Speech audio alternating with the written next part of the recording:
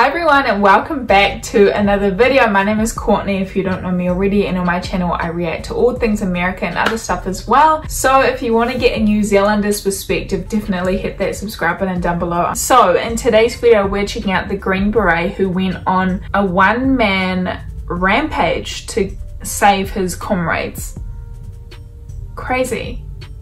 I'm looking forward to this video and looking forward to this story. Sounds like some extreme bravery and we're gonna check it out today. Leave any thoughts and comments down below, or if you want to teach me something new, definitely feel free to down below. I learn a lot, not only from these videos, but from you guys who comment down below. But yeah, without any further ado, let's get into today's video.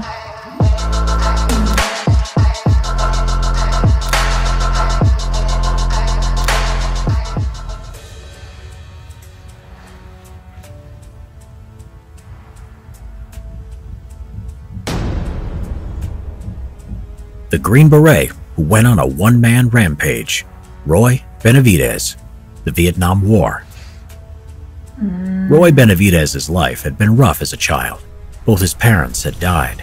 He was bullied by his classmates because of his mixed Yaqui Indian and Mexican heritage and had to leave school in 8th grade to help his family. At the age of 19, Benavidez joined the Army, serving in the Korean War in the Texas Army National Guard. He married Hilaria Lala Coy Benavidez in 1959 and completed airborne training, becoming assigned to the 82nd Airborne Division. In 1966, Sergeant Roy Benavidez was in hospital after stepping on a landmine. Doctors said he would never walk again. He had been sent to Vietnam in 1965 as an advisor for the ARVN troops there. Benavidez was carrying out a classified operation alone to gather evidence that the North Vietnamese troops were posing as Viet Cong. While he was on patrol along a narrow trail disguised as a Viet Cong guerrilla, he stepped on a landmine. Sometime later, a squad of Marines came across Benavidez.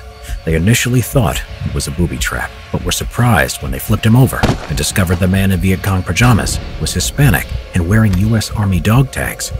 He was soon evacuated to the hospital. In hospital in the U.S. 2 months later, Benavidez had recovered and awoke. His memories came back to him. The doctor told him he would never walk again. His spine had been damaged and his brain had rattled in his skull. Nevertheless, Benavidez, sitting in his wheelchair, begged the doctors not to discharge him from the Army. The Army was his life. Determined, Benavidez got up from his bed night after night, dragging himself to the wall and putting weight on his legs. For weeks, he pushed through the pain, going further a distance than before, which surprised the doctors. 6 months later, with his wife Lala's support, Roy Benavidez walked out of the hospital. He was promised only a desk job at Fort Bragg, North Carolina, but determined and exercising every day, he trained vigorously and qualified for the Special Forces, also known as the Green Berets. He would be assigned to Detachment B-56, 5th Special Forces Group Airborne, 1st Special Forces. 6 hours in hell. Now it was 1968. Staff Sergeant Roy Benavidez, now with the code name Tango Mike Mike, was back in Vietnam and was off duty attending church, but his mind was fixed on the panicking radio chatter from the front lines. In Loc Ninh, Vietnam, near the Cambodian border, a 12-man Special Forces reconnaissance team, which included his close friends, Sergeant First Class Leroy Wright, Staff Sergeant Lloyd Frenchie Mousseau, Specialist 4 Brian O'Connor, and 9 Montagnard tribesmen who were part of the Civilian Irregular Defense Group Program, or CIDG, were surrounded by a battalion numbering 1,000 battle-hardened North Vietnamese soldiers. Everyone in the unit had been wounded or killed in earlier fighting, and 3 of the helicopters sent to rescue them had been unable to extract them due to heavy enemy fire. When the helicopters returned, they were riddled with bullets. One of them, the door gunner, Michael Craig, aged 19, had been hit several times and died in Benavidez's arms. There was no way Benavidez was going to leave his friends out in the jungle. Benavidez jumped onto a returning helicopter that was going back in, volunteering so quickly that he didn't have time to get his M16, so was only armed with a Bowie knife and medical supplies. Benavidez described it as going into autopilot. As he was approaching the extraction zone, Benavidez realized his fellow team members were too severely wounded to run the distance to the helicopter. There was so much enemy gunfire that the pilot, Larry McKibben, had to zigzag in an attempt to dodge it, but was nevertheless able to provide covering fire. Benavidez jumped out with a medical bag, ran through the jungle to the wounded men under heavy enemy fire, taking a shot to the leg, which he initially thought was a thorn bush. He found Musso first against a tree whose eyeball had been shot out and was hanging down his cheek, but was determined to keep shooting back. The CIDG were in a pool of blood and patched up as best they could. Benavidez dragged everyone into a defensible position to direct their fire at the enemy and provided morphine to the wounded. He then saw O'Connor and an interpreter CIDG who he motioned to move over to him, but the gunfire started again and they took cover. Another round then hit Benavidez in his thigh. On adrenaline, he popped the green smoke for McKibben in the rescue helicopter to pick them up. While everyone who could move got into the chopper, he suppressed the tree line with an AK-47 he had picked up to cover O'Connor and the interpreter who crawled towards the helicopter. Now Benavidez was looking for the team leader, Sergeant First Class Leroy Wright, who had been killed and who also had intel on him that could not get into enemy hands. Benavidez found his body and proceeded to drag him to the chopper when he was shot again, this time in the stomach and hit in the back by shrapnel from a nearby grenade, knocking him out. When he awoke, Benavidez was forced to leave his dead friend's body. Disaster had also struck. The chopper had crashed to the ground from enemy fire. The pilot, McKibben, was dead. Oh my God. 5 of the men on board, including Musso, survived the crash, as did O'Connor and the interpreter who didn't get into the helicopter. Benavidez pulled them out of the wreckage, dispensed morphine, set up a perimeter around the crash site, and called in heavy air support from the F-100s above, which dropped napalm on the enemy position. When the jets ran out of fuel and had to leave, the enemy machine gun fire started again. Benavidez gave O'Connor a 3rd shot of morphine and took another bullet to the leg. Their position was surrounded by North Vietnamese soldiers. It looked hopeless. But a helicopter finally came to their rescue.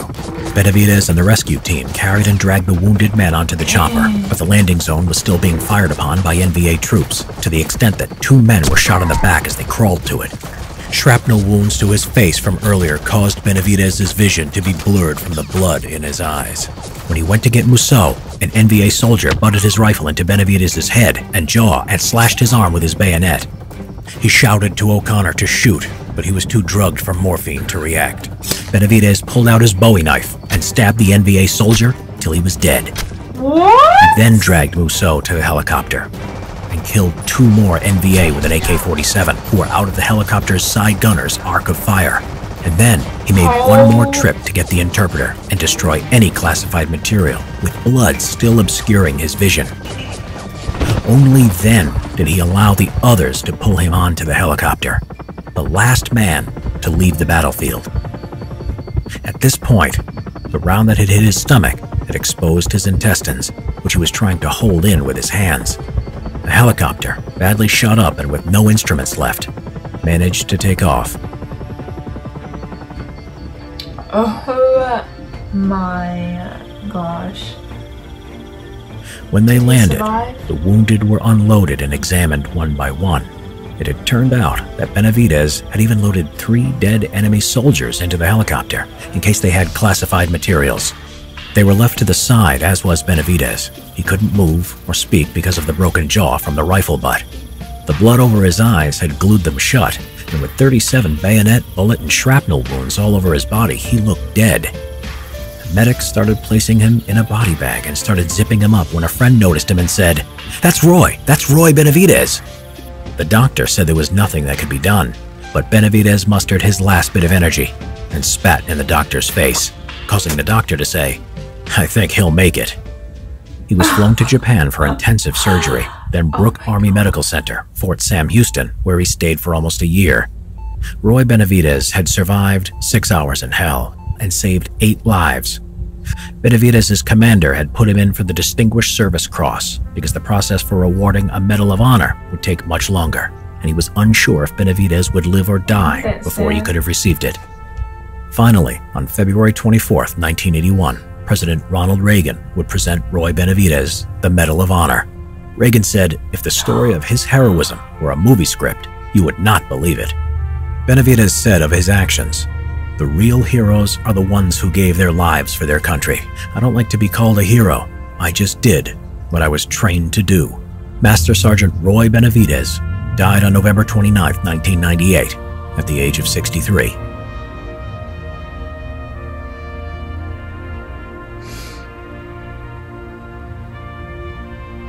Subscribe for more Vietnam War history videos. I never would have expected that. What an amazing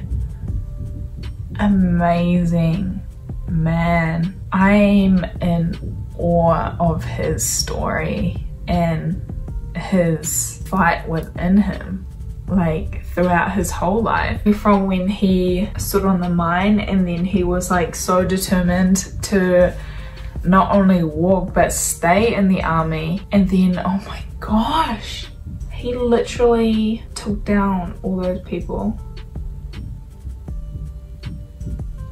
and saved all of his friends, and he got shot multiple times.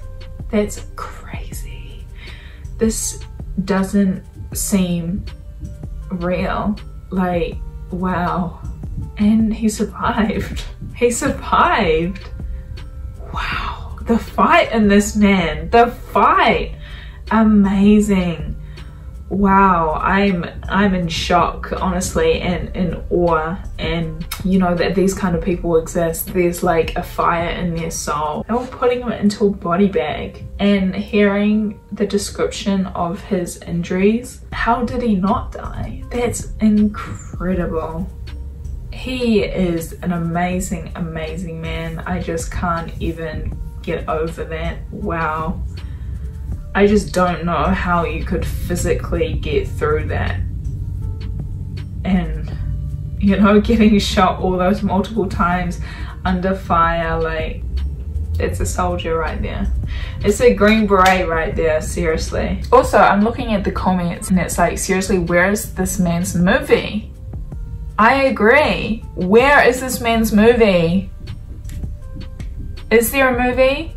Because this is something I think that should be shown to people instead of like fake war movies, right? Actually show the heroes that did this stuff, like literally Rambo'd their way through the situation that seriously not many people would do or could do. Like, that's a story that needs to be told, I think. That's insane, isn't it? So thank you so much for watching today's video with me, guys. That really touched me, seriously. That was just insane, right? I'm sure you guys agree. I'm not sure if you guys know about him or not, but I certainly didn't, and it's honestly an honor to learn about these situations. But yeah, if you guys have anything to add below, definitely feel free to. I not only learn so much from these videos, watching them with you, but also from you guys commenting down below as well. So definitely feel free to leave a comment down below. Thank you guys so much for watching. I hope you enjoyed it as much as I did. That was absolutely insane and incredible. I never would have thought a story like this would exist.